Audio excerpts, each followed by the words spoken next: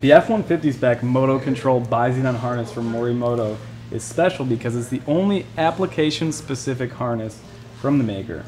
This harness is designed to take any 06 through 13 Ford F150 and allow you to adapt the OEM HID headlights from Ford on the truck without any further wire modification. This harness is designed to be completely plug and play. What we're going to do is explain the different connections on the harness so that when you go to set it up, it's really easy. So what we'll do here is unravel the harness and spread things out, check them all out.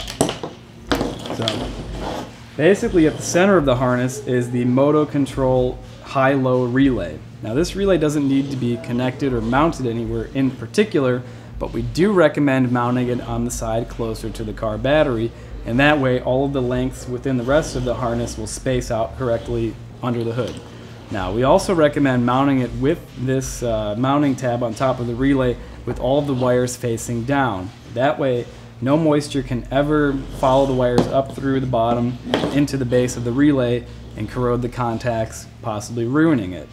So if you do that, this should last basically forever. From there, you have a pretty short wire, which is the H13 input on the harness. There is only one of these on the entire harness, and what this is designed to do is go to the H13 or 9008 outlet from your truck, one that's currently plugged into the halogen high beam bulb or halogen light bulb, and that will receive the signal for lower high beam to control the relay from the factory wiring. The other side, you'll just leave that unconnected. Just wrap it up with electrical tape, tuck it away. From there, there's only a few other connections on the harness.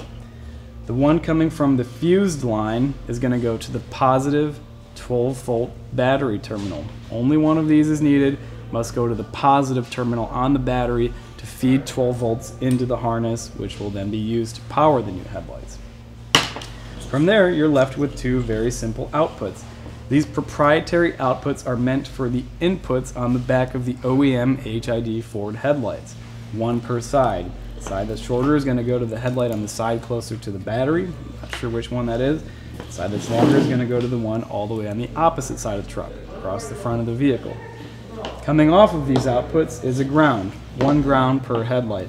It's extremely important to make sure that you ground this to a solid metal point on the vehicle. We recommend using the standard grounding points on each side of the engine bay, which commonly exist. If you can't find that, or you can't reach it or locate it, just make sure that you ground this to a really solid metal point. Don't mount it to plastic, don't mount it to another screw. Just make sure that you get it onto metal and really well, otherwise you run the risk of your ballast not working properly at all or reliably. So other than that, this harness is really simple to set up and is by far the easiest and most effective way to upgrade your Ford truck to use the OEM HID headlights from the halogens.